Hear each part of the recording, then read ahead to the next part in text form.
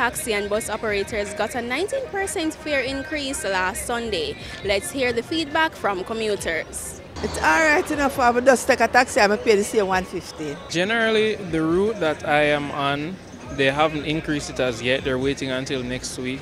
But I know that it's going to affect us drastically.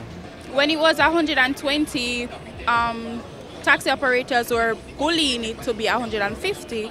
So the correct price was from 100 to 120, and then they bullied their way into 150.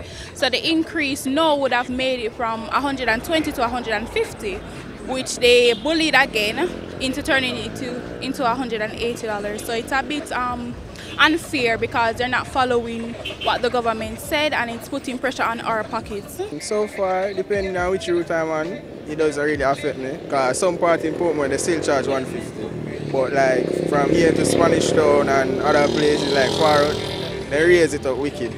So yeah, I think they overdo it, some places overdo it, but otherwise from that it's not really drastic in certain areas. So them pay go easy upon the commuter, upon the people, because enough people now work, some people have to send them to the girls' school and them thing there, have to use the bus system, them have them conscience.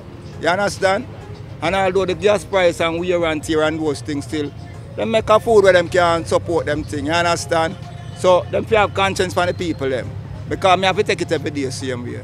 Join me next week for another episode of What's the Scene. Until then, I am Monique.